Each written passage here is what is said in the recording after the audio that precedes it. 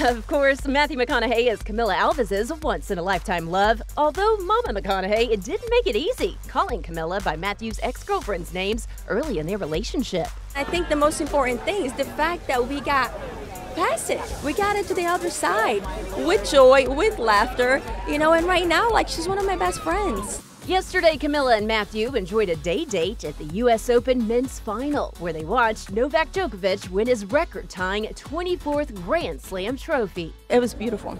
Kylie Jenner and Timothee Chalamet were also in the stands, packing on the PDA. An eyewitness tells ET they were all over each other. They really didn't seem to care who saw them.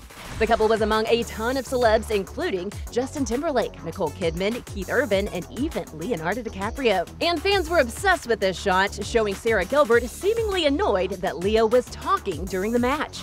On Saturday, Coco Gauff represented for the ladies, becoming the first American to win the Grand Slam title in 6 years. I'm just really proud of myself today.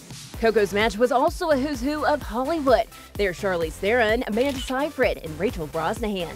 Laura Dern hugged it out with Mariska Hargitay, and Ariana DeBose lived her best life, hanging with Mindy Kaling, Cara Delevingne, and Diane Keaton. My last time I was in a Grand Slam final, I couldn't sleep. This morning, the 19-year-old champ admitted on the Today Show she was up until 1 a.m. the night before the match talking to her boyfriend, Chris Eubanks, although he wasn't her first call after her big win. Both my brothers were the first two people I called. They didn't answer. Then I called my grandma. Our Kevin Frazier was with the tennis star in 2019, who already had her eye on the prize. What are your goals eventually on the tennis court? Because really the sky's the limit. So my goal is just to be the best player I can be and hopefully be one of the greatest. That's a tweener.